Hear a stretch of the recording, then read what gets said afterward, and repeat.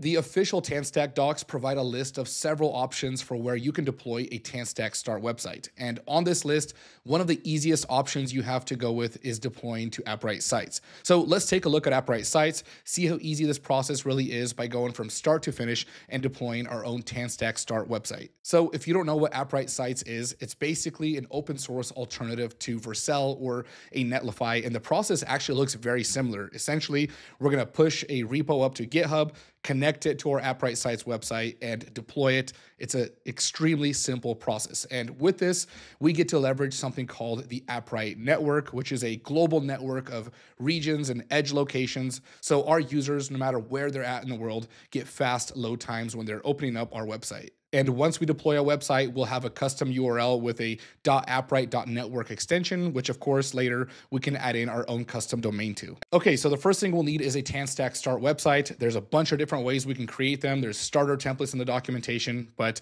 I'm just gonna go ahead and use this command right here. It's create tanstack /start, and that'll generate some boilerplate code for us. So I already have that here. So this is my project.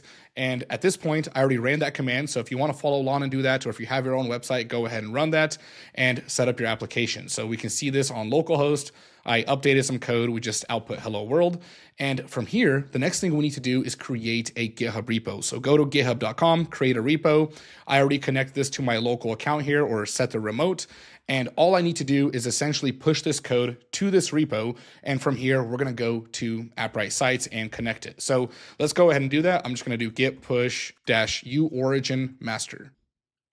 Okay, so that should push my code up there. And if I refresh this, we'll see this in my GitHub repo. So that's the first step. We set up a project, we go ahead and push this to GitHub, and then we continue from here. So in the documentation, if we follow along, it shows us these steps. So connect it to our GitHub repo and then deploy it on Appwrite Sites. And we're going to come back to a specific step here in a second. So let's go to Appwrite Sites. If you don't have an account, go to appwrite.io, create an account, and there's a great free tier. So you can deploy quite a bit of websites and get good usage out of it before you ever get to a paid plan here. So in this dashboard, Appwrite, of course, has way more products than just Appwrite Sites, but we're going to this Sites tab here under Deploy.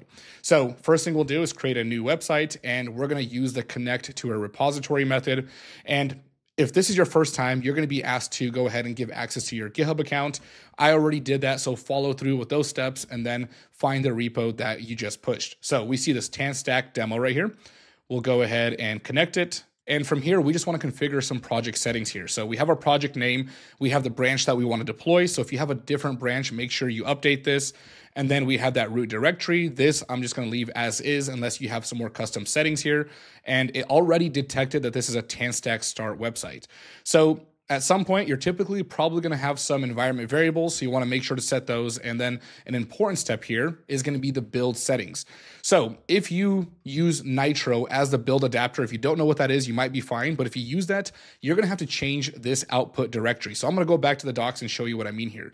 So by default, when you run npm run build, it's going to go ahead and build everything for you. And that output folder is usually in a dist folder. But if you used that command where we ran npm create TanStack, if you selected Nitro, then this is going to be a little bit different. So we'll open those up here. So here by default, it's going to be dist. If you're using Nitro v2 or v3, it's going to be output. So just double check what you have there. If you don't know, just go ahead and try both, redeploy, and see how your application runs. So in this case, I used Nitro here. So I'm going to do .output.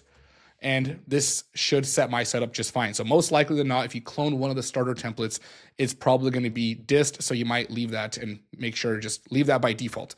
So let's go ahead and actually deploy. So this is going to be that domain. So we'll just call this TanStack. So I'm going to make my URL here. It's going to be .appwrite.network as the extension, and we can click deploy from here. So this is going to take a couple of minutes to build everything out for us. All right, and there we go. Our project has been deployed. For some reason, the preview deployment is not shown at the moment. It should be there if I refresh that, but I can now go ahead and visit this domain here. And here we go. This is a live website with the .appwrite.network extension. Now, let's really quickly just go back to Appwrite Sites. Let's close this out, and let's take a look at the dashboard if this is your first time seeing this. So here we go. Now we see that preview deployment.